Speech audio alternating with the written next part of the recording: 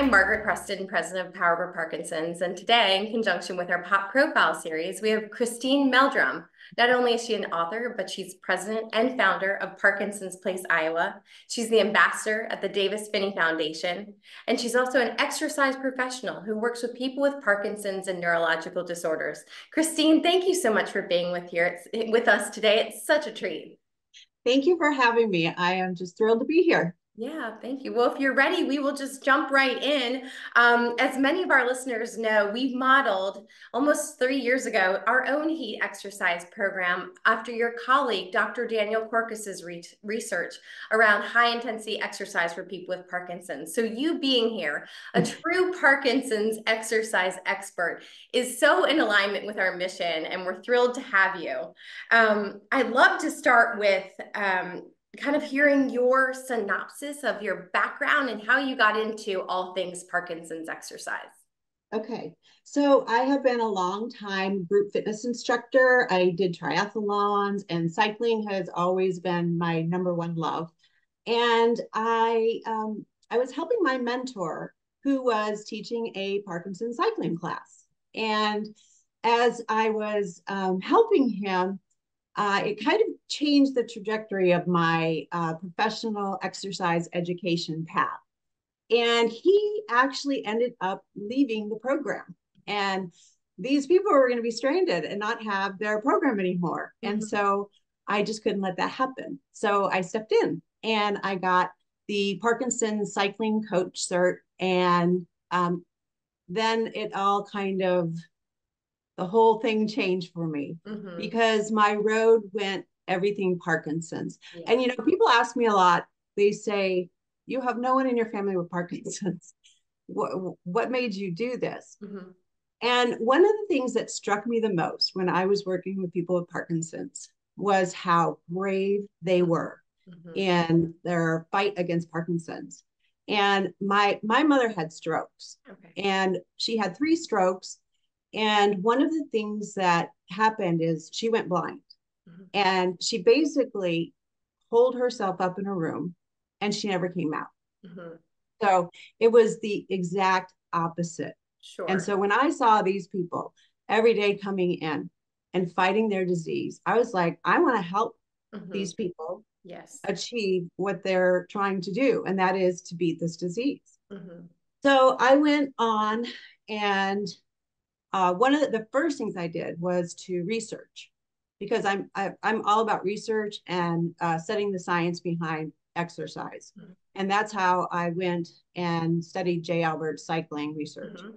And that just led to implementing it into my community-based neuro programs. Okay. And then from there, I knew that for my people to really tackle the disease, they really needed a whole spectrum of neuro programming. Mm-hmm. And so that's what I did. I created a program where they had everything to choose from. Mm-hmm. Cycling, Tai Chi, Rocksteady Boxing, Total HealthWorks, Total Parkinson's, where they had that plethora of classes to choose from. And then what I also did was add to my background in certifications, and both in PD and NCCA certifications and certificates, because at the time, and even now, there is no Parkinson's what do I want to say, specialist, Parkinson's exercise specialist. Right.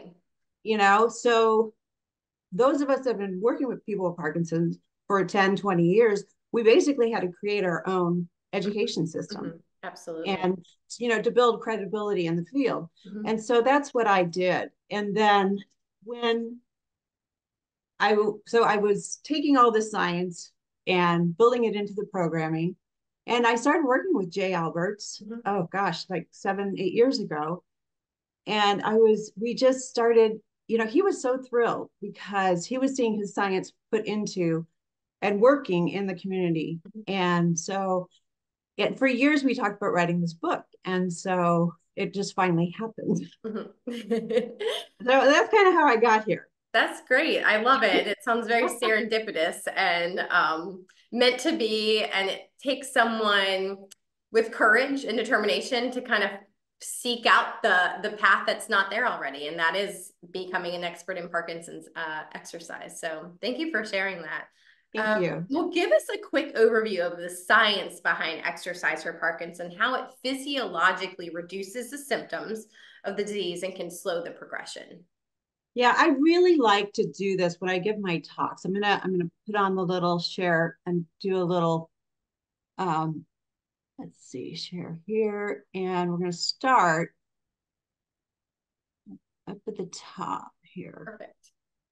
So I really like to talk and share this with people when I am talk. Let me find my little glasses here. Hold on. There we go. I really like to help people understand this because the light bulb tends to go on. Mm-hmm. When they understand what is happening in their brains to affect change in their bodies, Mm-hmm. I find that people want to work out. Mm-hmm. And then when it starts actually working for them, they want to work out more. Yeah. So this is how the brain rewires for change. And this is basically from, and this is in the book. This is in the book, the Mahalakshmi's study. It's a review, actually. It's a review. And what he talks about is that when you're exercising, and it's whether you go to treadmill training, cycling, rock steady boxing, that muscle starts contracting. And that releases this really important hormone. And it's called the exercise hormone. Mm-hmm. And it's called irisin. And what that does is stimulate in the body or in the brain this protein that's really important called BDNF, brain derived neurotrophic factor. And that helps protect and preserve neurons, Mm-hmm. right? Your neurons are getting damaged from the Parkinson's. Right. And this BDNF is helping protect and preserve it. And so and then all these things that come from this is that neuroprotection, the self survival, it improves memory and learning, and Mm-hmm. all these wonderful things are happening. And then they go on to talk about the positive effects of exercise that happens. And I'm going to quickly run through these because I talk about them in the book. Mm-hmm. But it improves your mood and your sleep. It reduces stress and anxiety. It reduces insulin, and that's a very important thing for people with Parkinson's because insulin is what causes tremor and bradykinesia, rigidity, and exercise reduces it. So when we talk about exercise reduces your symptoms, well, here's one of the ways that it helps reduce Mm-hmm. that symptom. And then we have inflammation. Well, inflammation for Parkinson's is what's progressing your disease. Right. And when we reduce that inflammation through exercise, that is one of the key things helping slow that progression. And then again, it releases growth factor Mm-hmm. and new blood vessels. And these are all great things. And the neuroplasticity, and then abundance and survival of your brain cells. That is a fantastic synopsis of all the good benefits of exercise. And you mentioned your book. I would love to jump in and tackle so many amazing things noted in this book. Parkinson's, how to reduce symptoms through exercise. In the book, you note that, as we talked about, high intensity exercise, which is exercise really targeted with a target of 80% of the maximum heart rate, is exercise that is required to control the symptoms and potentially slow the progression of the disease. At a high level, share with our listeners the science behind this concept. Okay, this is a really loaded question, and there's a lot. There's lots of questions within this question, but I will say this: we have had hundreds of scientists that have contributed to establishing Parkinson's exercise as a viable therapy for Parkinson's. Mm-hmm. And I put these three gentlemen on pillars Yes. because they really had the dramatic impact points throughout history that we look to. Mm-hmm. And so I'm going to kind of quickly go through their three major stopping points, if you will. Mm-hmm. So, first of all, in 2003, we had the Discovery Ride with Jay Alberts Mm-hmm. riding across Iowa with a woman on the back with Parkinson's. Mm-hmm. It's a great story in the book. Yes. And she was getting better every time as they were going across this 8-day, 7-day ride across Iowa, which led to the 2007 clinical trial. And this was a what became the forced versus voluntary Mm-hmm. exercise study. Mm-hmm. That I mean, it's still with us today. Mm-hmm. And I think Jay wishes he had never used the word forced because it does, people get all tripped up on that word force. Mm-hmm. But I will tell you, all's force means at the time he only used the word force because the person in the back was riding his tandem bike. The person on the back of the bike, their legs were being forced, if you will, to go faster than they normally may not be going. Right. And so that's the term force. Mm-hmm. But if we were looking at these words, force and voluntary today, Mm-hmm. it would simply mean high impact and low impact. Right. Because a person today can ride the bike themselves and they can go at that high intensity. Mm-hmm. And I'll talk about why they can do high intensity and it's not as hard as they think it is. And then low intensity. Mm-hmm. So I get that thing about forced all the time, and people get really hung up on that word. I think he wouldn't have used that word if he could go Yeah, back and it's change amazing it. how time can change the meanings, but I don't think at the time we were saying high intensity. Well, So no, that we weren't. And the he, word, at the time, he was like, at the time, people weren't even doing any exercise, right. literally. Mm-hmm. I mean, it was the first exercise for people with Parkinson's. Right. And he just thought, well, they're forcing the legs to go faster. Yeah, But right. the real point of the exercise was that people in the back were exercising. Mm-hmm. He really wants people to know they were working as hard as they could. Mm-hmm. Okay, they Mm-hmm. aren't just sitting back there going along for the ride. They Right. were working as hard as they Right. could, and that is an important point to note. And so, as far as maximum heart rate for that study, he had them increase every 2 weeks. He had them go 60%, then 65, then 70, then 75, and then 80. Mm-hmm. So that's where the maximum heart rate started for that. Okay. And for cycling, he went one more step. Mm-hmm. He went, the cadence was 80 to 90 revolutions per minute. Okay. And 80 is normally kind of the goal. If you Sure. can get to the 80, that's kind of been the goal throughout. Okay. So the thing to note is that both groups improved aerobically. Their lung function, their risk for disease, their heart function, everything was great. Mm-hmm. But the high intensity group, their rigidity, their tremor, their bradykinesia, gait, all those good things, they improved 35%. Wow. That's why it became a landmark study. Right. Because all of a sudden, wow, Parkinson's people improved 35% Mm-hmm. for their motor symptoms. And the low intensity or voluntary group, they were just pedaling at whatever pace they wanted. Sure. And what you note here is it was 0% Mm-hmm. for Parkinson's. Mm-hmm. Yeah, they had heart and all that stuff, but what they really wanted was their Parkinson's to They go down. weren't tackling the Parkinson symptoms. Yeah. Right. And that is the most important point for people to understand. Mm-hmm. There's a certain way you have to exercise if you want that Parkinson's Yes. symptom to Yeah. get better. So then we have Sparks 2, and that was the study in Parkinson's disease of exercise. Huge study. This study laid it all out for people to follow, because number one, it looked at how was it safe for people 65, 75, and 85 to work at higher intensities. Mm-hmm. And second, it also is looking at slowing progression of disease and slowing symptoms. And that's where the 80 to 85 really locked in. Mm-hmm. And so it looked at high intensity versus moderate versus usual care, Sure. meaning do what you normally do, which is nothing.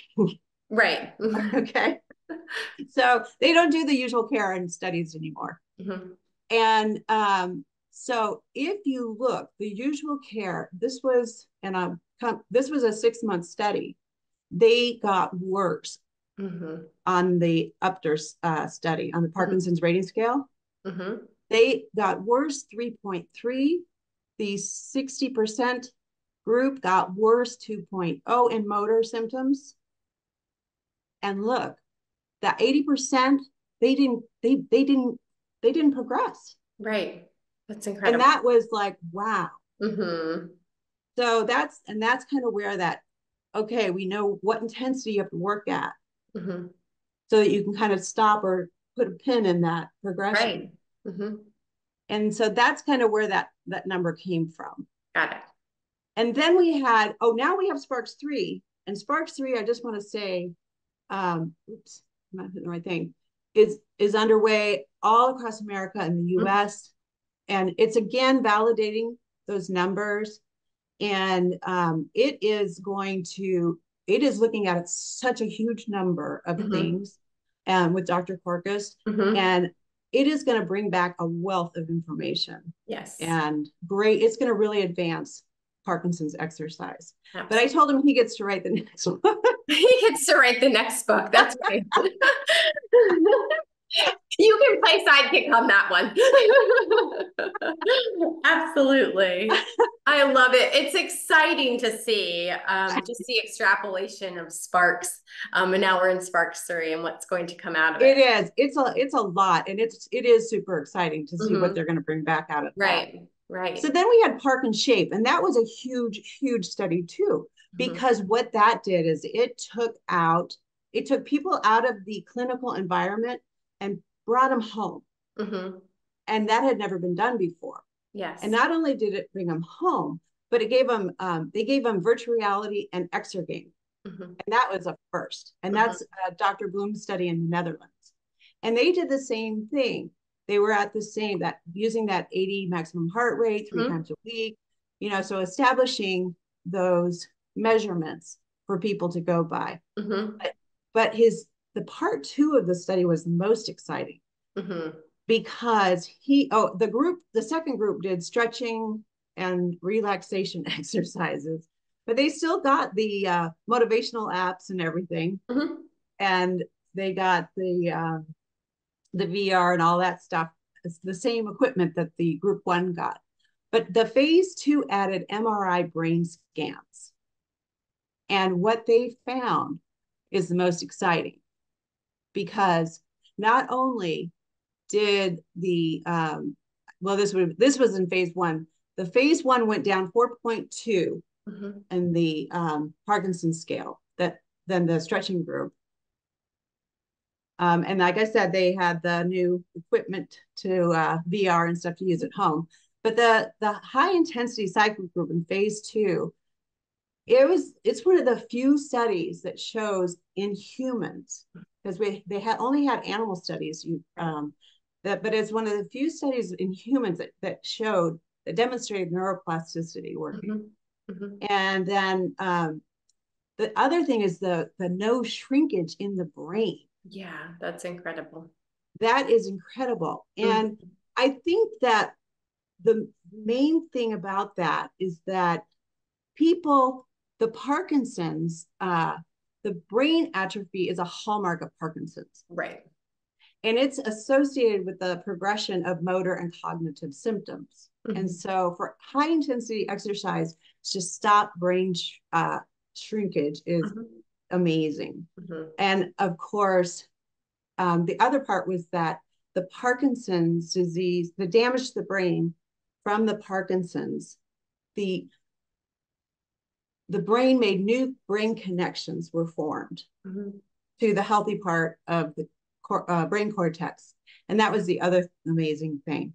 Yeah. So it's really funny. Or when I was interviewing Boz Bloom about all this, he's like, I love it. He was like, if that doesn't excite you to exercise, I don't think anything will.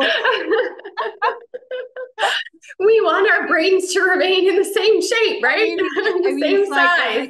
and he's right. It seems It very should excite motivating. you. Yes, It it's should excite captivating. everybody to exercise because Absolutely. I agree. it's amazing. It is. So, and the brain atrophy worsened in the Yeah, stretching group. it's incredible. Well, I'd love to jump in. I see your next slide is regarding my next question. In the book, you have one of my most favorite pictures I've ever seen regarding Parkinson's exercise. So much so that I took a picture with my phone and sent it to, of course, my father who has Parkinson's and our community members. I love this picture because not only is it recommending exercise, but it's a fun way to kind of create your plan. And when it's fun, we stick with it, right? So I'd Yeah. love to talk about this PD exercise cocktail plan, as we may have guessed from the image shown on the screen. I would love for you to share at a high level what it means to create the cocktail and who should be on the patient team in building this plan. So the cocktail, it's really about. It depends on what stage of of your what stage of disease you're in, what are your goals, do you have medical conditions? So like if I have someone and they're working with either a PT or an OT, I'll bring them in on building their plan. And so, it just depends on who all is involved with on the Parkinson's care team. Mm-hmm. But whoever wants to be involved, I certainly work with those people Mm-hmm. to bring them in on the discussion. And but most of all, it's the person working with that person on building their plan because they have a blast. Right. And the plan is fluid. It changes. Mm-hmm. And so it's not something you're stuck with for the rest of your life. It Yeah. has to change as your Parkinson's changes Mm-hmm. and as you decide to try different things. And I highly recommend trying different things Mm-hmm. all the time Mm-hmm. because there's so many things out there that I find that most people wouldn't dream of, say, trying a boxing class, or cycling is a big one. And then when they do, and then they're so shocked that they love it, Mm-hmm. but they think they don't want to try it. Right. And so I always have people go and sit, just go watch it. Mm-hmm. And halfway through, they're in Yeah. it. Yep, So, absolutely. so let's go through this cocktail. Okay, perfect. This is Kay's. This is her exercise cocktail plan. She's someone Okay. that I'm working with right now. Okay. And I love Kay's battle cry because, first of all, I asked them, what's your favorite drink? It can be, or if some of them say, I don't drink anymore. I'd say, well, what was it when you did drink? Yeah. Think and back for those days. they'll say, I'll say, what's a non-alcoholic drink you like? Hmm. Hmm. And because you can make it up for any. And so Absolutely. Kay's favorite drink is a screwdriver. Okay. And Perfect. so we came up with Kay's battle cry is, and I love it, screw you, Parkinsons. We like to be Perfect. funny with this. Yes, this is We like to wonderful. have fun with it. Yep. And a lot of times, if Kay is dragging in her workout, I'll say, Kay, what's your tagline? What's your battle cry? Oh, she'll go, oh, screw you, Parkinson's. I'll Uh, say, really? That's it? oh my goodness.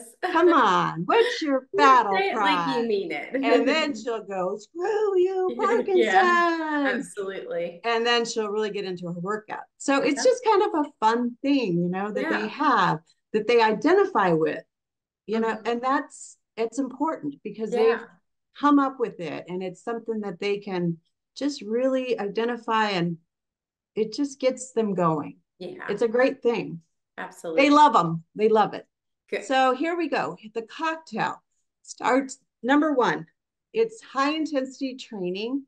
It's aerobics, and we break down in the book the each of these layers, if you will. Sure. And so that goes back to the cycling or uh, treadmill Mhm. training, boxing, Mhm. anything aerobically that's going to Sure. get your heart rate up. Uh-huh. And then two, for me, I like the PD specific work second. Hmm. Daniel might say I should have put strength training second, but It's a good point. you know, so but I do think that PD specific work, you need to have, and you know, a lot of these can intertwine Mhm. and can, depending on what you pick for your PD specific work, Mhm. can fold in certain other classes. Mhm. And then of course you have to have your progressive strength training, and we're going to talk a little bit about that. And then of course you need flexibility and balance, and people Mhm. are like, oh my gosh, I need so many things. And the cherry on the top, or the olive in this case, Yeah. is what you love. Mhm. And so in Kay's, uh, she does cycling twice a week, and we do one boxing. Okay. And then she does a total Parkinson's, which folds in several of the ingredients here. She does strength training Mhm. twice a week. And we also include some of that flexibility Mhm. strength training, which she loves. And then the flexibility and balance she gets, we fold in during her strength training. We'll do some balance work Mhm. while she's doing strength training. Mhm. And then the total Parkinson's that has a lot of some flexibility and some balance work as Right. well. So, and then for her, she grows dahlias. She grows Oh, the most wonderful. beautiful dahlias Uh-huh. in the world, and that's what she loves. And Okay. she also does a lot of work in the community for Parkinson's. Okay. So that's That's a Kay's great passion. mix. That's a great drink. Yeah, she has a great drink. She has a great battle cry. Oh, that's wonderful. The PD Yep, exercise cocktail plan. Thank you for sharing that, you Kristine. bet. And thank you for the visuals. It's always really helpful to kind of understand the science before we go into a little bit I more always, rapid fire questions. yeah, I always find that it helps people to understand it when they can kind of see it. Yes, agreed. Absolutely agreed. I appreciate that.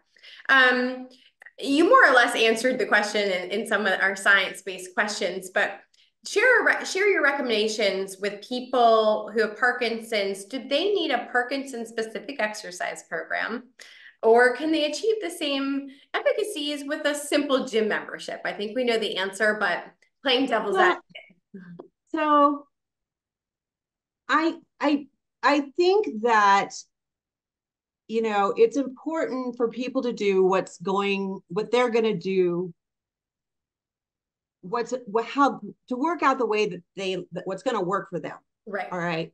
So one of the things is that very, very few people in general are motivated to work out on a daily basis. Mm-hmm. And most people don't know what to do. And I'm just talking about the general Sure. population Yeah. without Mm-hmm. Parkinson's. And when you add Parkinson's to the equation, there is a very sneaky Mm-hmm. symptom called apathy. Mm-hmm. And that apathy is very difficult for people to break through. Yes. And it's not that they don't want to exercise, a lot of times they do, but that symptom of apathy is Mm-hmm. incredibly difficult Yes. to deal with. Mm-hmm. And there's a couple stories in the book that that shows just how hard that apathy was to get through. Mm-hmm. And so um, I think that knowing how to exercise is another thing. How to reduce symptoms is a crucial missing link that's been missing in the dialogue. Sure. Um, and then putting together your whole exercise plan that's going to Mm-hmm. work, Right. because for so long people would work out and nothing happens, and then they Mm-hmm. stop working out, Yeah. Yeah. and that's what we don't want to happen. Right. Right. So there's all of these factors. So for people with Parkinson's, I think if they are highly motivated and can take the information for themselves and work out at the gym by themselves, great. Mm-hmm. If they can't, they need to find a program like you have Right. where they can have support, Yes. camaraderie, Mhm. and the programs in place to really make it happen for them. Absolutely. You dovetailed quite well into my next question, because there's such a big pool of this population. What would you say to those individuals who have been diagnosed with Parkinson's and do not have a history of working out prior to diagnosis? So it really was a part of their daily process. How do you get this population started, who, of course, are a little hesitant, maybe a little intimidated, by the broad concept of the word exercise? Well, I often tell my people I work with that Mr. Parkinson's does not take a day off. He does not. You're He right. does not. And so they have to work diligently to take care of themselves Mhm, first. mhm, And the number one thing that they can do for themselves and the people they love is mhm. to exercise. Yes. Mhm. That is, it's the only proven hope of potentially slowing the progression of the disease. Right. And if they aren't exercising, the disease is going to progress at a faster rate. And I feel that sometimes that discussion is not out there, Yeah. that your disease it's plummeting the Hmm. wrong way Yeah. if you don't exercise. I And agree. so um, we need to exercise. It's something we have to do. Yeah. And so one of the things I tell, and I know people are afraid when they hear the high intensity exercise or the 80% of maximum heart rate, and they kind of go, but I can't do that. And one of the things I like to say is, yeah, you can, Mhm. because it's not as hard as you think. Right. It's not. And when I talk to groups, I say, I demonstrate for them. I Hmm. have a person in shape and a person who hasn't been in shape. Hmm. And I have them work out from 50%, 60%, 70%, Hmm. 80%. And when they see that person in shape has to work way harder Right. than the person who's just starting, Hmm. they're like, oh, that's me. I can do that. Yeah. Yeah. They have kind of a aha moment. They're like, it's the opposite of what they think. Yes. Yeah. Like it's going They to be think, easier for the person who's in shape, but really it's going to be right, for you. right. It's the Yeah. opposite. And then Hmm. I'll turn it and say, okay, let's as a group now do this and find it for yourself. Because I Sure. think it's really important for people to feel in their body Yeah. What does what that? is their 80%. Yes. Yep. I think that's And great. then they're like, and then after they do it, they go, well, that wasn't so bad. Yeah. I, I And can you're do like, I this. told you But so. it's like if you take it away, the fear of what they hear, Yes, then it's like, I agree. okay. I agree. So I think it's important that for people to understand and take that, because it sounds intimidating. Oh, absolutely. And I do think um I love that you touched on do it for your family members as well. Because we Absolutely. think that, well, I'm not necessarily motivated. And that's okay if you're not able to motivate yourself just on your own behalf. But think about what you're giving to your loved ones. You're giving potentially time back, um, Yes, quality of life back for yourself and for your loved ones to experience with you. So I love that you touched on do it for your surrounding loved ones as well. absolutely. Well, I Because wanted, it's going to improve your quality of life for not only the person working out, but for oh, everybody. absolutely. Yeah. And help foster your relationships for as long as you can preserve them. So I Yep. love that. Um, Yep. I wanted to jump right into a similar question. What would you tell people, or what guidance would you give to people with Parkinson's who are early in the disease and may not be experiencing those more pronounced symptoms? Should they begin exercising immediately upon diagnosis, even if they're not terribly symptomatic? Is early intervention critical?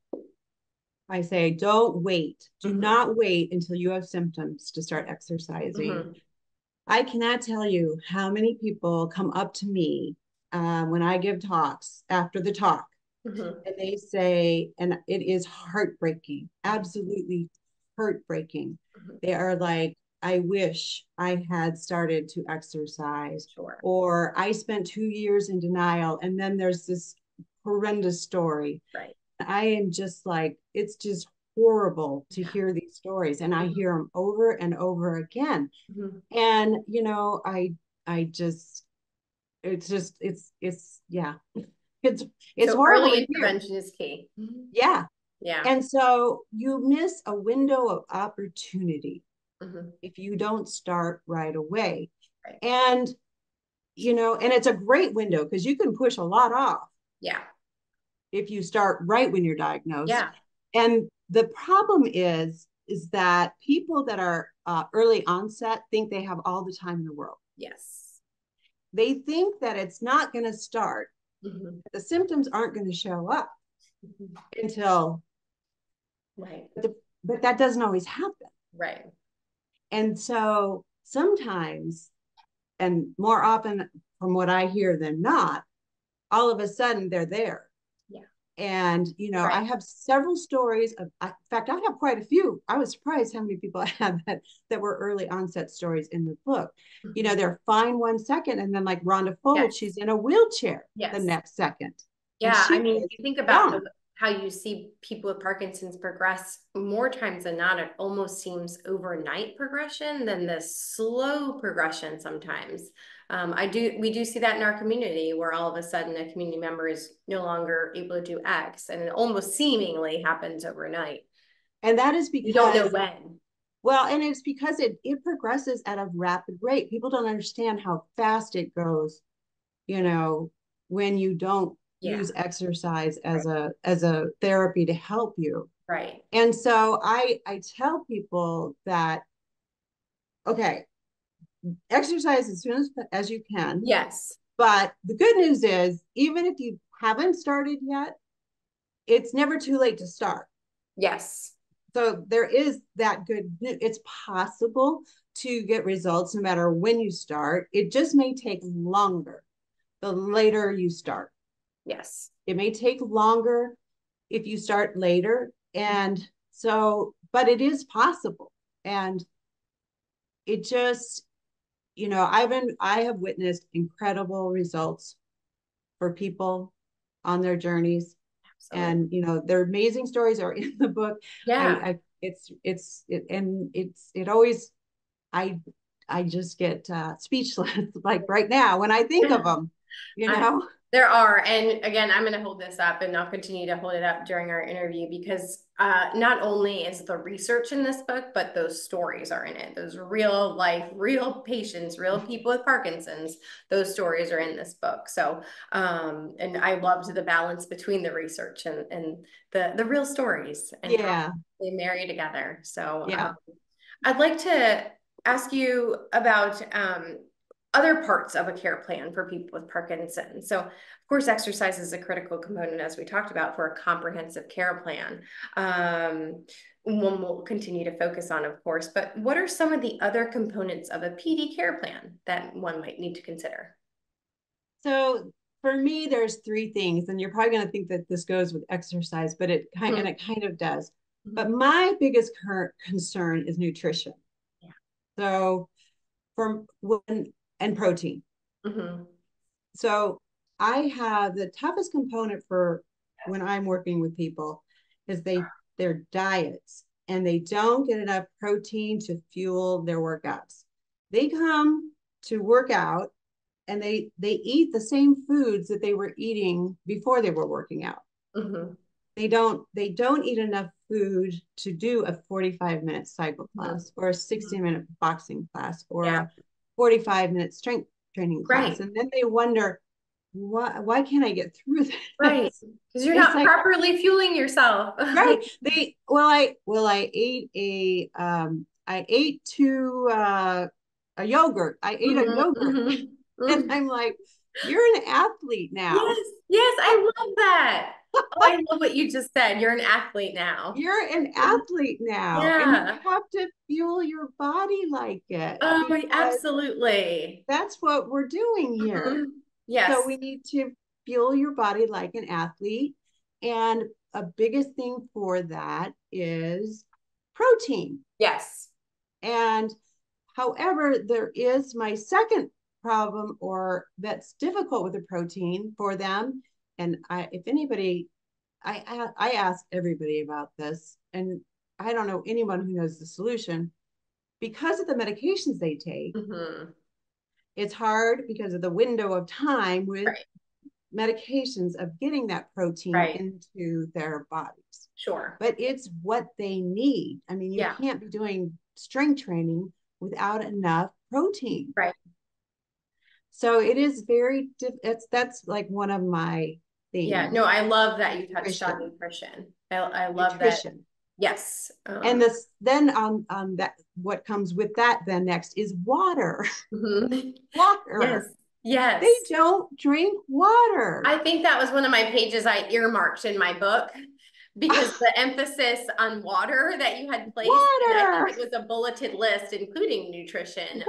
But water, right? They come to a class to do a cardio, and they don't bring water. I bring cases of water to classes because they don't drink water. Okay. And they'll laugh and say, well, I'll have to go use the restroom. And I'm like, I know, but you still have to drink water. Okay. Right. You know, because, you should have probably a bottle an hour or two before. You should be drinking one during the class and at least one after.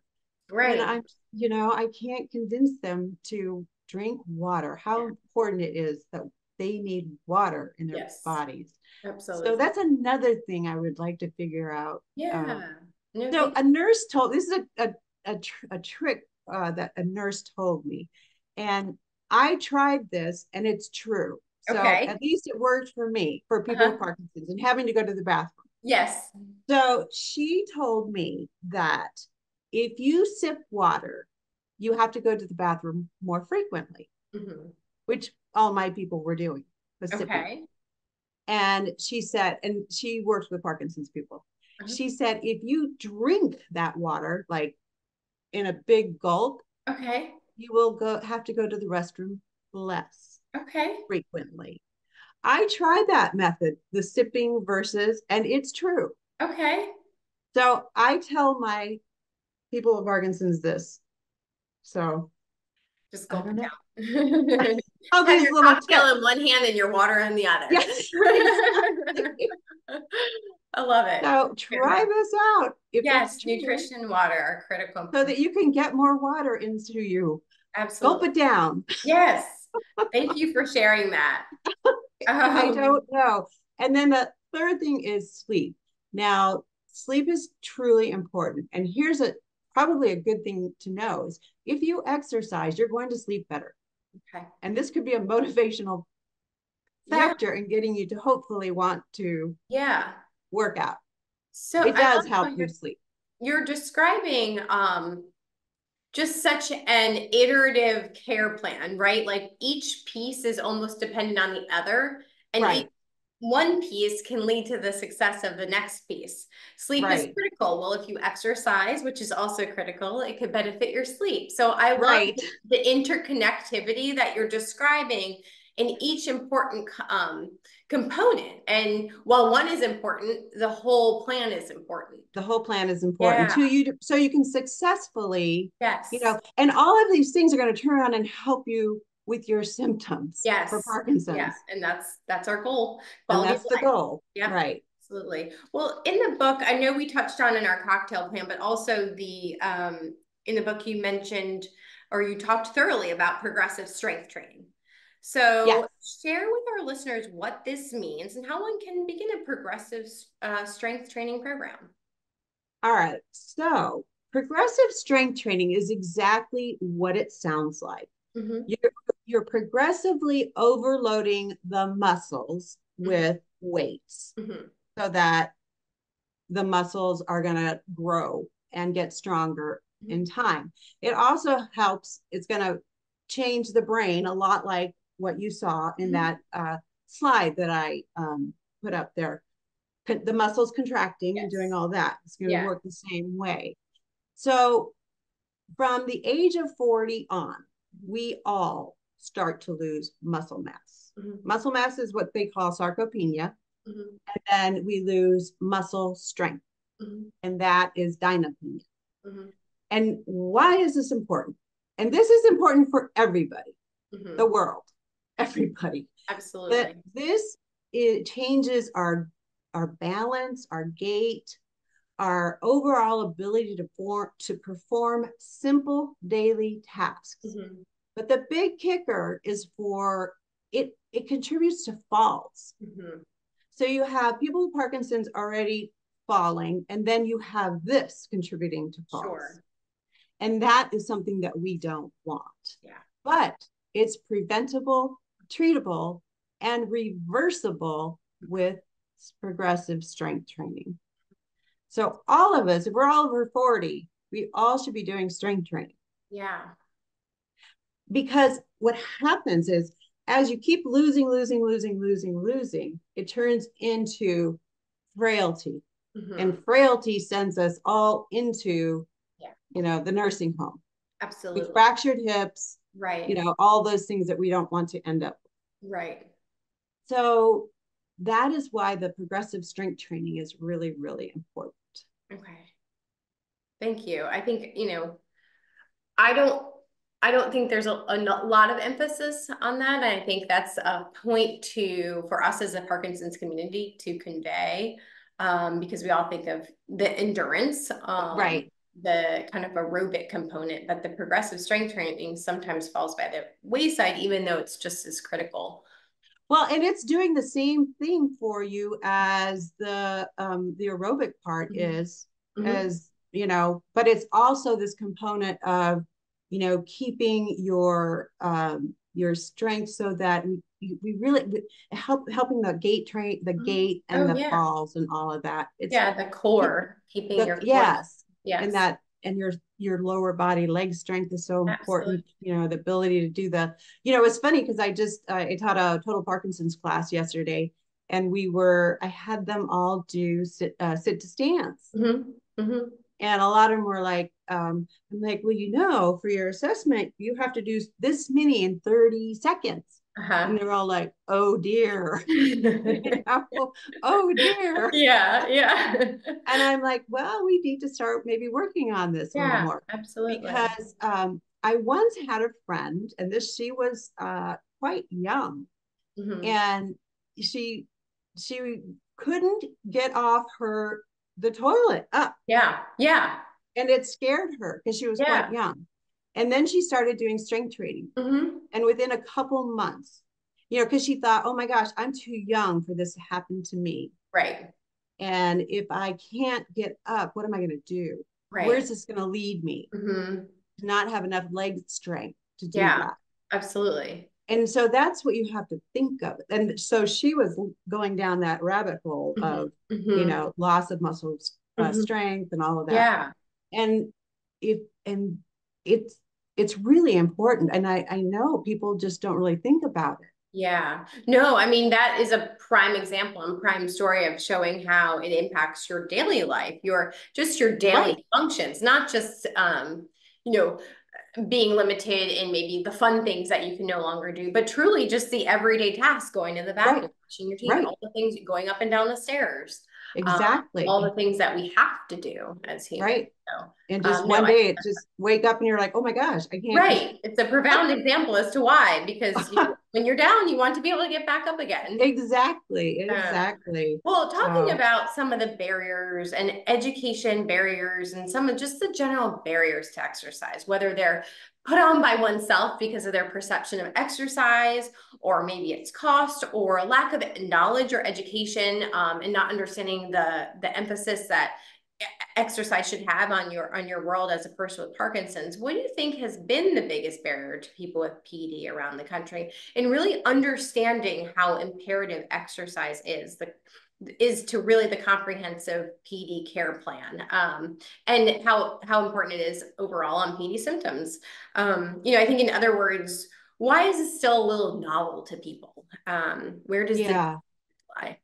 Well, I do think that one of the biggest barriers is it hasn't become a national news level discussion. Mm-hmm. Right. It's just hasn't reached every household, and also the messaging hasn't been clear and consistent. Yeah.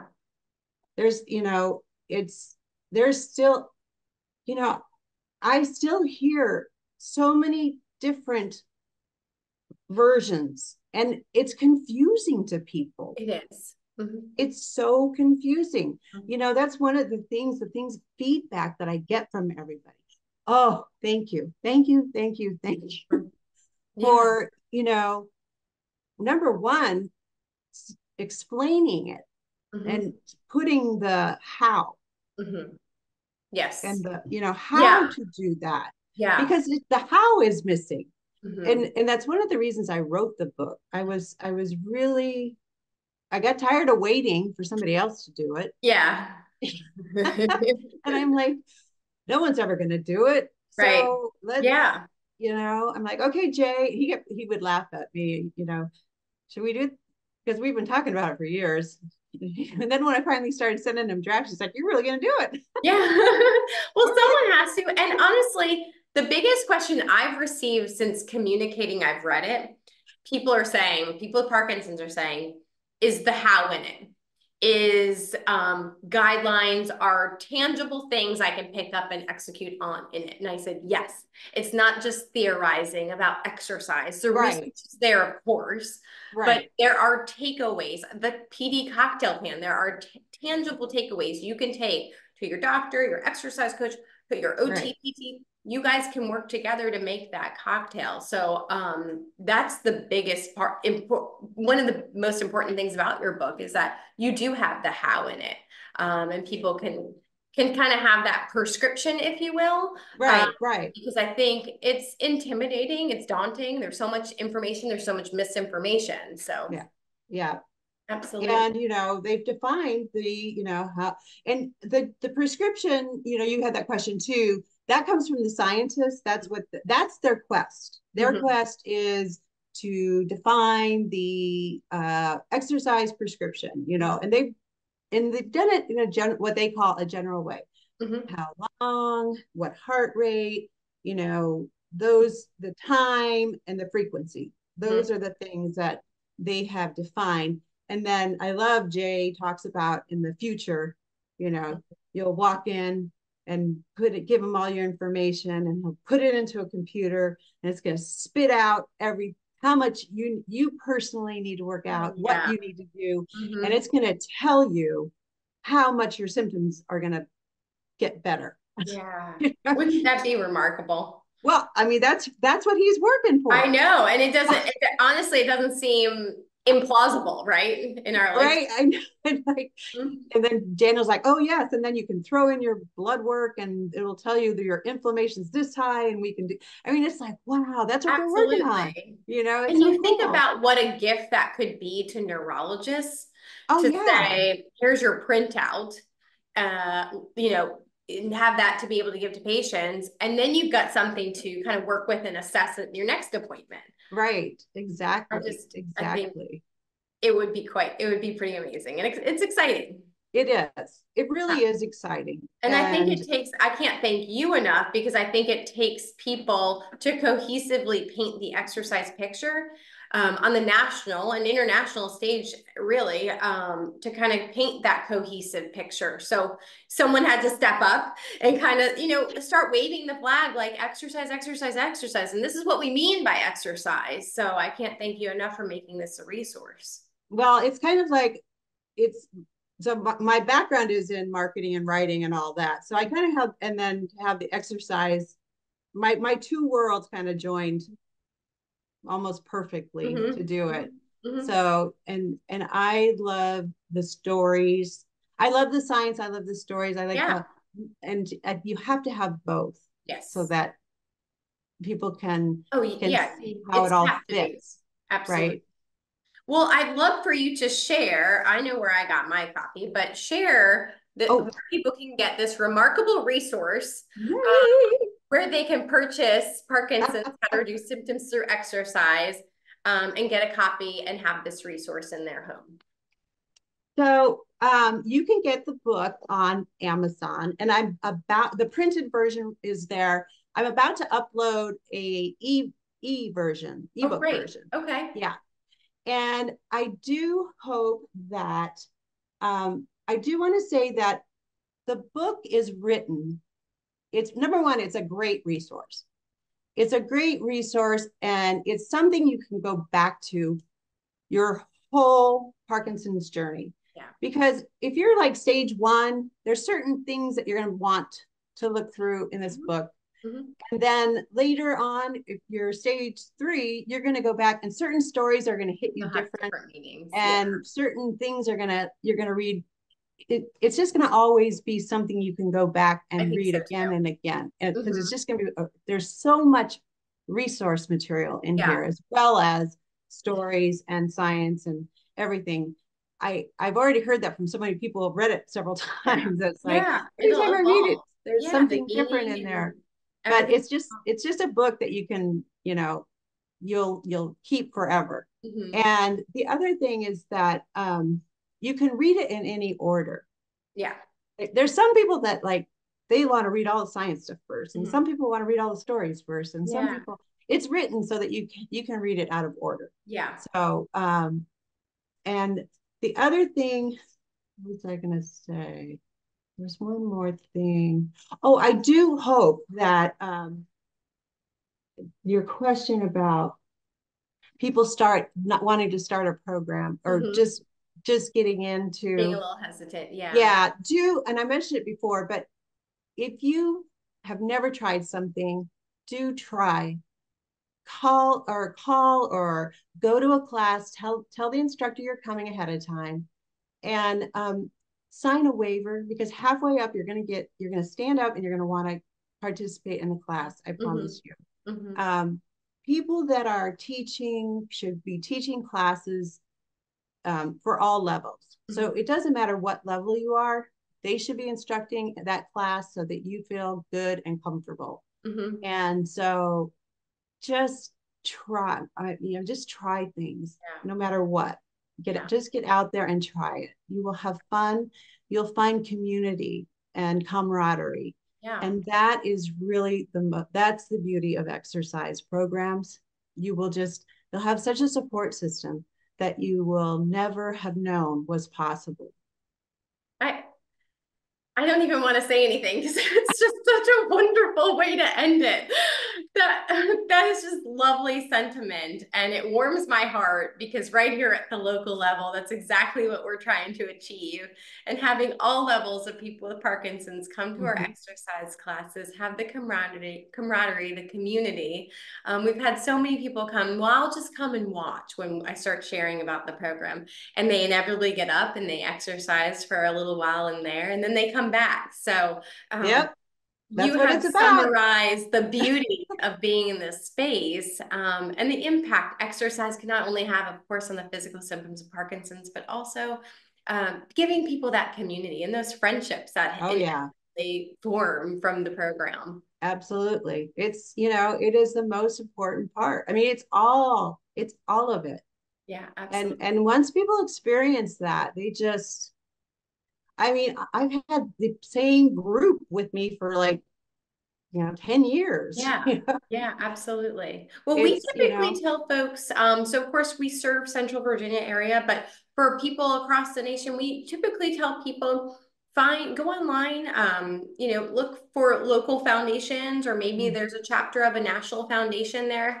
What do you do to recommend exercise components, or exercise programs rather, to people in other areas?